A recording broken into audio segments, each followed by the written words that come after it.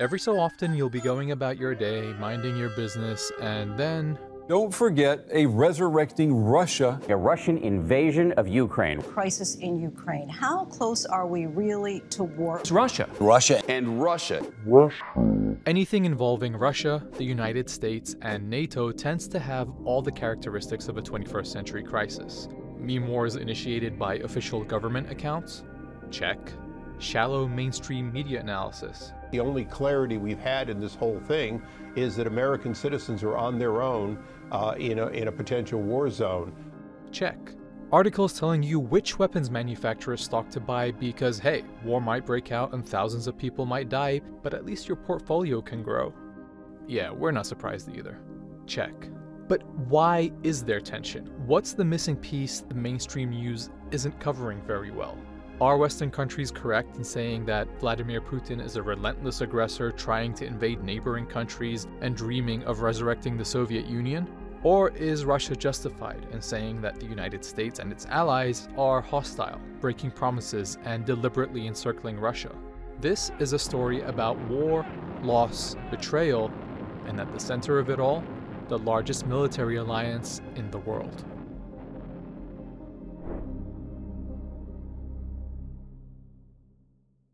The coverage of this crisis tends to downplay the role of one central player, the North Atlantic Treaty Organization, also known as NATO. If the North Atlantic Treaty Organization had stuck with providing basic security against Russia or anyone else for its original membership of the West European countries, we would have no crisis today. Unpacking NATO is key to understanding Russia's actions. You see, NATO was born right after World War II as an alliance against the Soviet Union, its growing influence, and its massive army.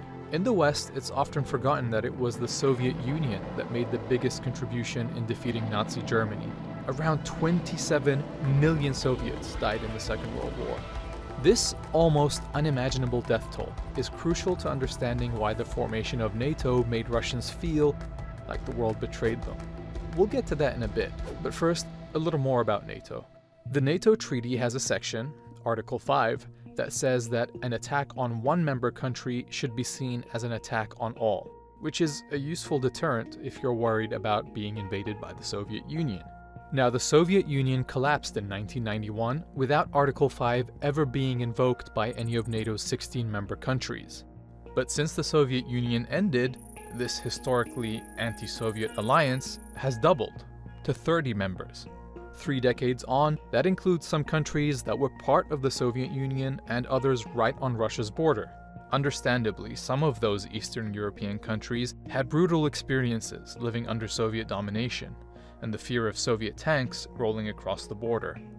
Joining NATO and keeping it alive was seen as a good buffer against repeating that history. So they mobilized ethnic lobbies, and in America in particular, to agitate, to press for the expansion of NATO to their countries. But the United States, as the biggest member and the primary weapons systems provider in the alliance, also has its reasons for growing NATO. During the Cold War, NATO existed to defend Western Europe against the Soviet Union.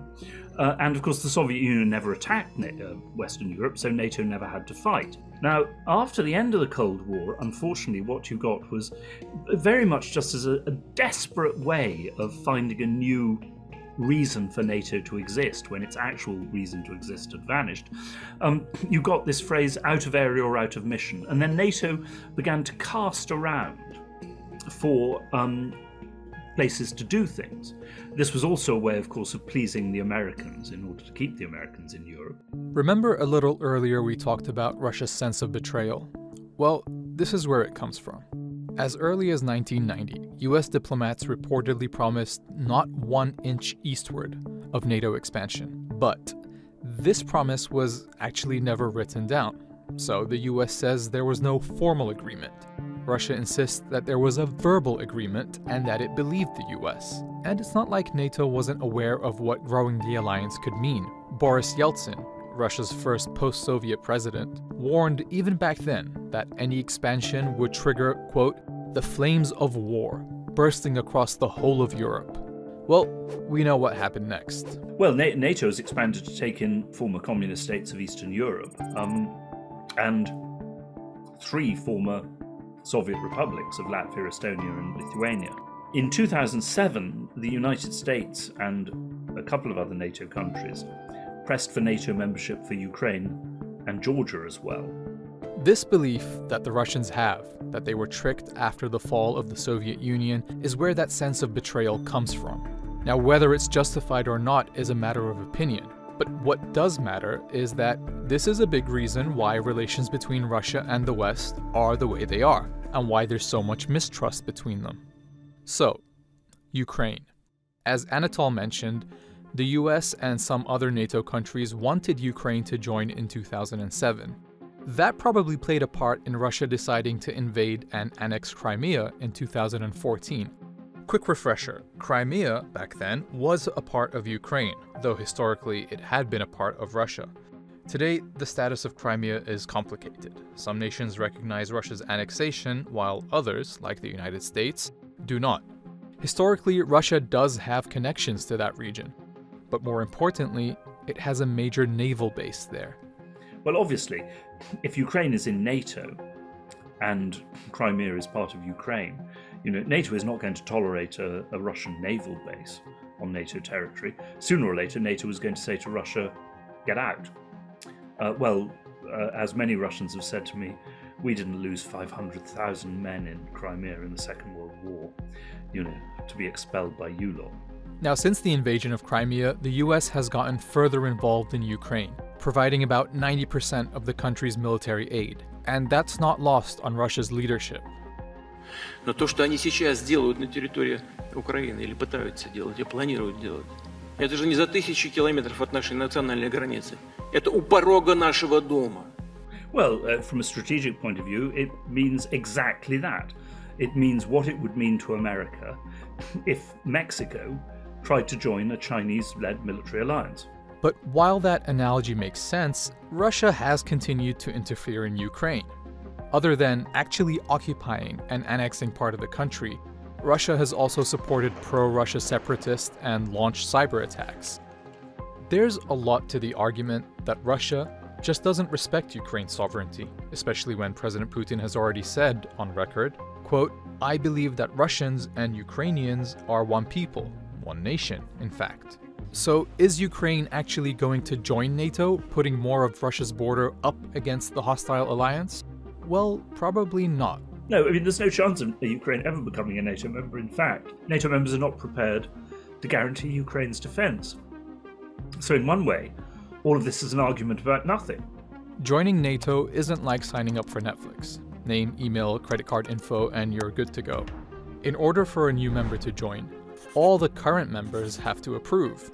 The reason why Ukraine and Georgia didn't join after the US wanted them to is that France and Germany said no. NATO rules also require a country to not have any contested borders or territorial disputes before joining. Well, part of Ukraine has already been annexed by Russia, and Russian-backed separatists are fighting for control of other territories.